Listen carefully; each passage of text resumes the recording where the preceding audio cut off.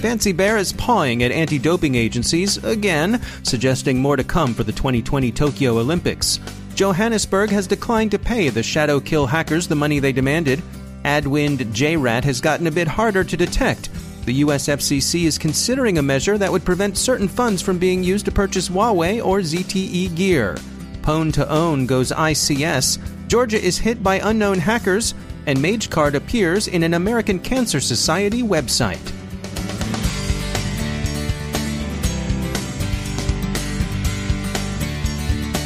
And now a word from our sponsor, Coalfire. When organizations stand up new services or move existing applications to the cloud, IT security efforts need to be coordinated with business units and partners. A common question inevitably arises. Is security the cloud platform provider's responsibility, or is it the customer's responsibility?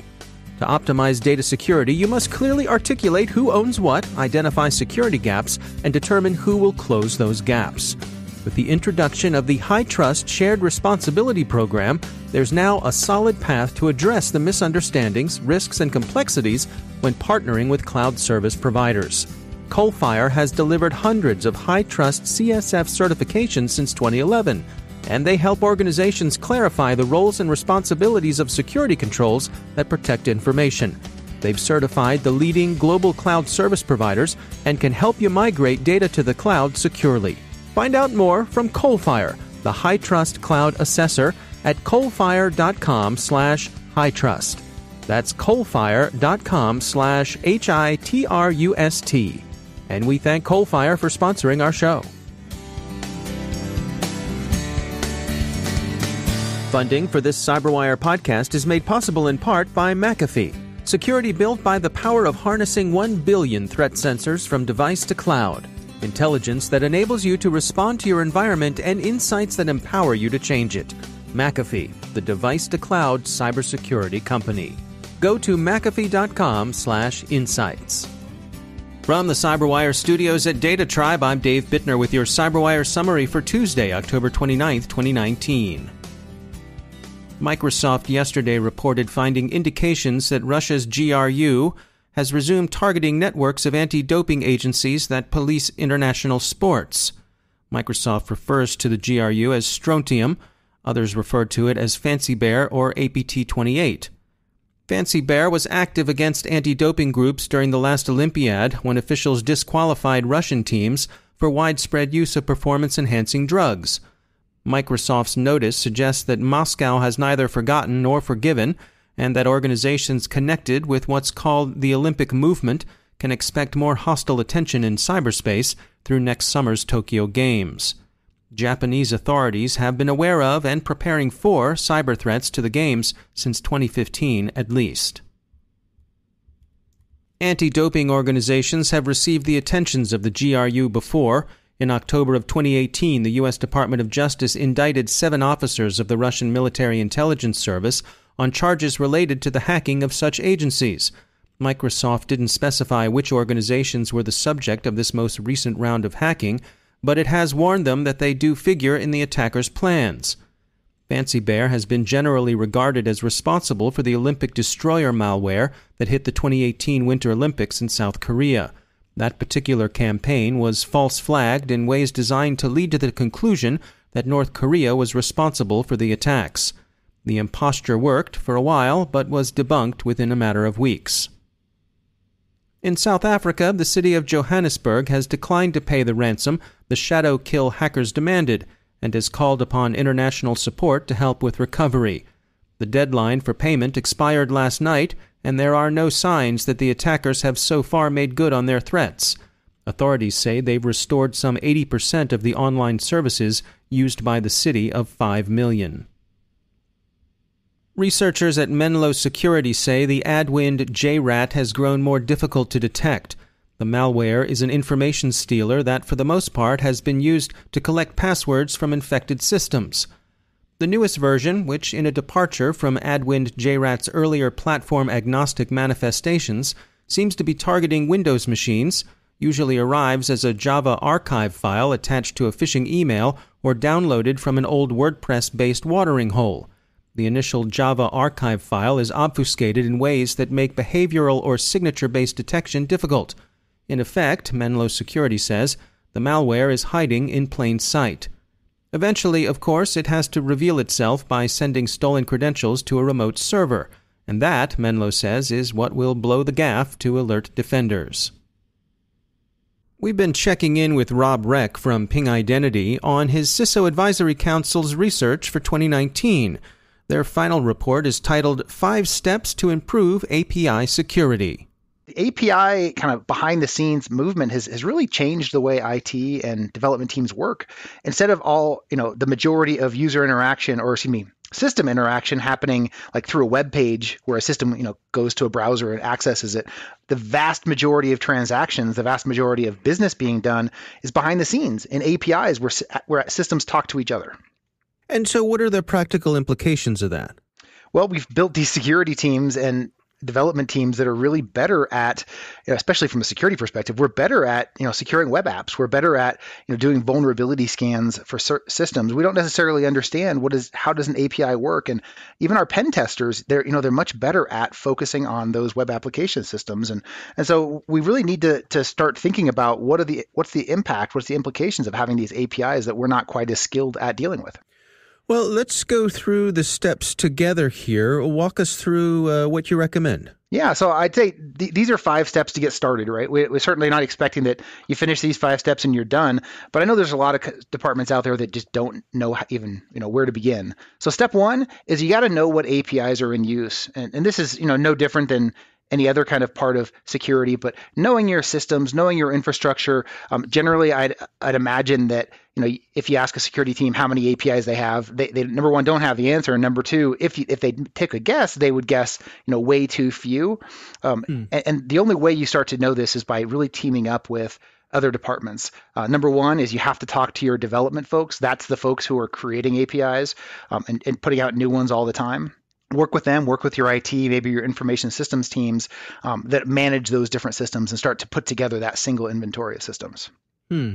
Well, what's number 2 on your list? Gain visibility into the activity. So it's not just what APIs are there. It's like, what do they do? What are the purposes of these things? And that's not so easy, especially in this kind of DevOps, continuous integration, continuous deployment world we live in, where an API that existed today doing one thing very well tomorrow may do a lot of additional things. So we really need to start seeing what does normal behavior look like on those APIs so we can understand where's the biggest risk. We probably don't have the resources to go look into every single API, but as we know which ones do, high value transactions, maybe financial transactions, maybe health transactions, we can start to focus our attention on those higher risk APIs. Well, speaking of resources, your third tip here is to assemble the right resources. Yeah, so this is not just, put your security, your network firewall admins on your APIs and expect them to be able to be effective, right? We really need to figure out who can be effective. And it's kind of a hybrid position where someone who has a security mindset, but has the skills of a developer who understands how APIs work, what do they do? And this is, one of the big challenges we have. And, you talk about it on CyberWire all the time. The skills gap, right? The security skills gap that we run into. This is a place where I think it's probably most obvious is finding an experienced security focused API person. That's just about impossible. What we need to do instead is let's find someone in the organization who has either a strong development background and has some interest in security, or a security person who's willing to put in the time to learn how APIs work. Let's get some of those resources together, whether they're located in security or in development, doesn't matter that much as long as both teams are kind of part of that process. Yeah, and that goes right to your number 4, which is assign ownership of API security. Yeah, you got it. And I'd say, once again, it doesn't matter to me who owns it. My problem is, what I see too much of is they say, well, we both are a part of the solution. No one really specifically owns it. And, I firmly believe if nobody owns something, then if everybody owns something, then nobody owns it. You have to have an individual department, individual person who's going to be held accountable for that. And then, of course, they'll partner up with the others. So if security is going to own it, then they're going to depend a ton on development to be effective. And if development owns it, that means that they have to be the ones to answer for, why were your APIs not secure, versus asking the CISO to come, be the one to answer if development was the one doing it. And then your 5th item on the list is address API security by design. Yeah, this is clear for any kind of development, but I think it's especially important in APIs because of the nature that generally API development comes along in this much more agile, much more DevOpsy type of an environment. When you start to see these quick changes, they really can have big impacts. APIs have been notoriously abused in a number of big breaches. I guess the Cambridge Analytica scandal, not so much a breach, but an abuse of APIs, and we've had lots of other examples of that. The only way you address that is by starting to get the threat model for APIs much early, considered and developed in much earlier in the process. When I say the threat model, I mean, well, who would be interested in going after this data that the API protects? How could they do it? Where are they coming from? And make sure we're developing around that threat model. And then one other element there is all development of APIs should probably be done considering as though this API were going to be externally exposed versus kind of trusting that it's behind a firewall and we're not going to worry about having to be as security focused there. Over time, exposure changes, these things have to change. And in this world we're living in where borders and firewalls aren't necessarily going to be there for very long, really focusing on making sure we have a resilient API is one of the keys. That's Rob Reck from Ping Identity. The U.S. Federal Communications Commission has proposed rules that would prevent recipients of universal service funds from using that money to purchase equipment or services from companies that threaten national security. The measure, which the FCC will vote on this November 19th, isn't restricted to any particular companies or countries, but the Commission specifically calls out Huawei and ZTE as examples of the companies it has in mind. USF money is designed to support rural telecommunications infrastructure. So, should the measure pass in November, it won't amount to a ban, but it will be a powerful disincentive to using products and services from the two Chinese companies. The selection of the USF as a tool to use against Huawei and ZTE is significant. The company's reputation for low cost have made them attractive to carriers serving rural areas and closing gaps in the proverbial last mile. The loss of USF money would change the economic calculation. Pwn to Own will add industrial control systems to its bug-hunting target list this January, according to Dark Reading. They point out that they're not going to ship, obviously, pump controls or centrifuges to the conference venue, but Trend Micro, which is running the program, believes it's found suitable software-based products to make the exercise interesting. An unattributed cyber attack against Georgian targets has taken down some 2,000 websites and the national television station, according to the BBC. The website attacks were for the most part defacements. There's no attribution yet, but as is usually the case in the former Soviet republics that make up the independent states of the near abroad, the speculation in the country of Georgia is that the hackers were Russian. That's of course premature and merely a priori. There could be any number of other threat actors responsible. The story is developing. Whoever is behind the attack, they seem to have a taste for 1980s American science fiction.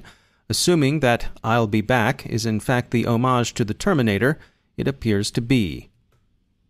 And finally, creeps using the MageCart card-scraping malware that's afflicted many e-commerce sites over the past year have turned to a new target, the American Cancer Society's online store. The code was injected last week, was removed at some point after researchers at Sanguine Security found and disclosed it, and now seems to be gone. But if you've used a card recently on the American Cancer Society site, do check with your card company.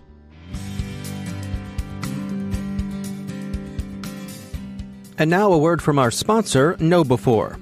Having spent over a decade as part of the CIA's Center for Cyber Intelligence and the Counterterrorism Mission Center, Rosa Smothers knows the ins and outs of leading cyber operations against terrorists and nation-state adversaries. She's seen firsthand how the bad guys operate. She knows the threat they pose. And she can tell you how to use that knowledge to make organizations like yourself a hard target. Get the inside spy scoop and find out why Rosa, now KnowBe4's SVP of Cyber Operations, encourages organizations like yours to maintain a healthy sense of paranoia. Go to knowbe4.com/CIA to learn more about this exclusive webinar. That's knowbe4.com/CIA. And we thank KnowBe4 for sponsoring our show.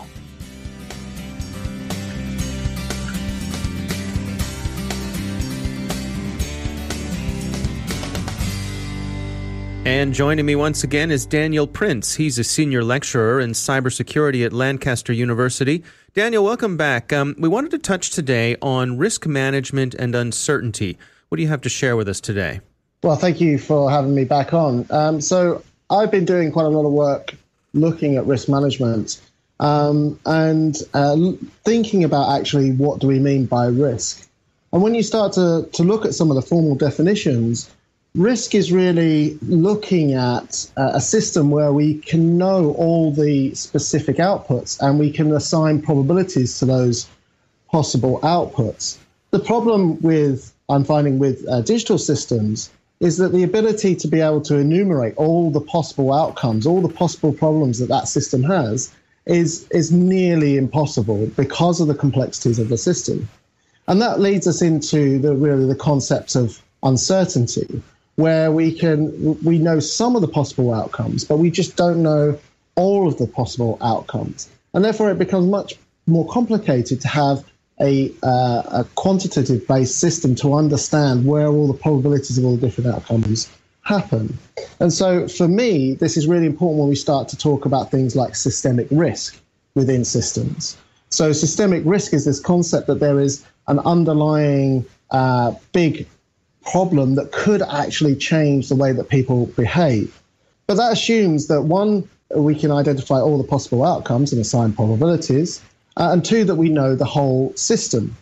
My point here at thinking is that we can't know all the possible outcomes, so we have to start thinking about systemic uncertainty.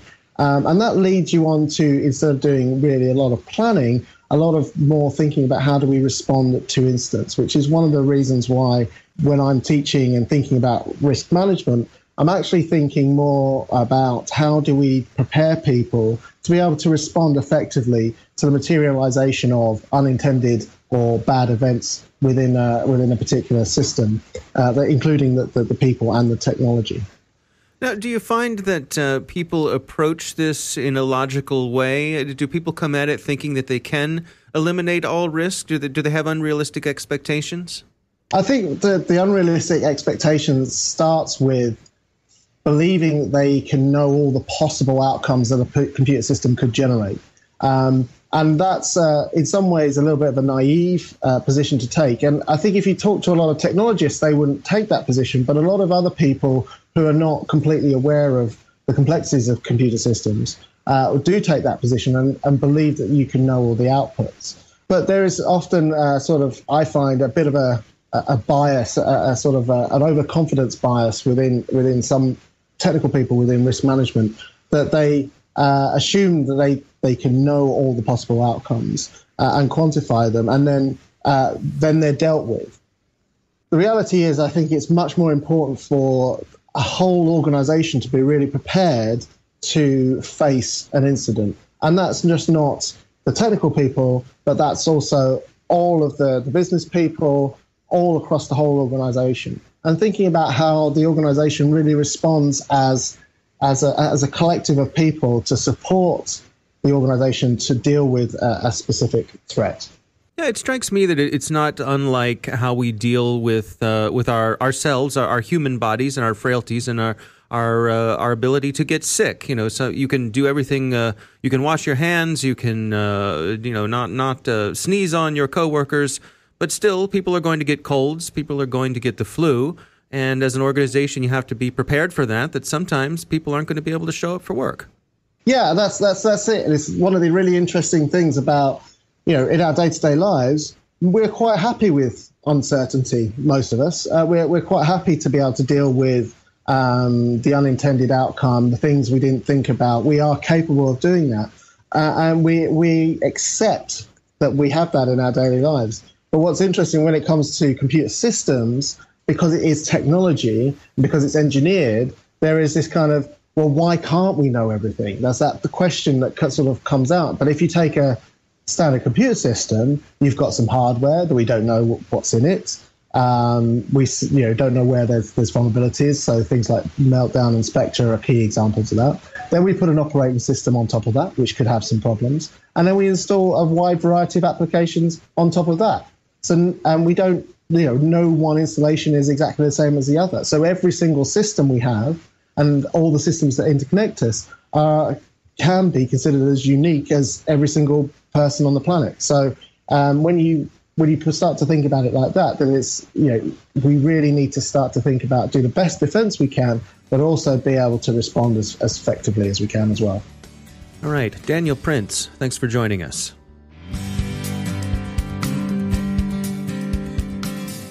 And that's the Cyberwire. Thanks to all of our sponsors for making the Cyberwire possible, especially our supporting sponsor, Observit, the leading insider threat management platform.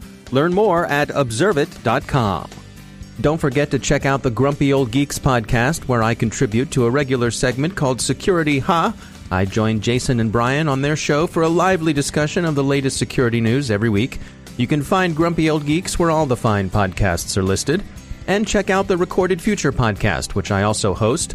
The subject there is threat intelligence, and every week we talk to interesting people about timely cybersecurity topics.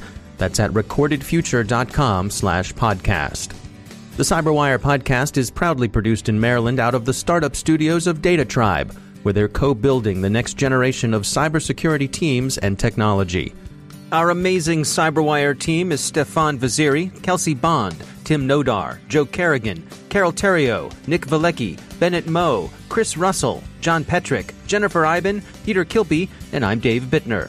Thanks for listening. We'll see you tomorrow.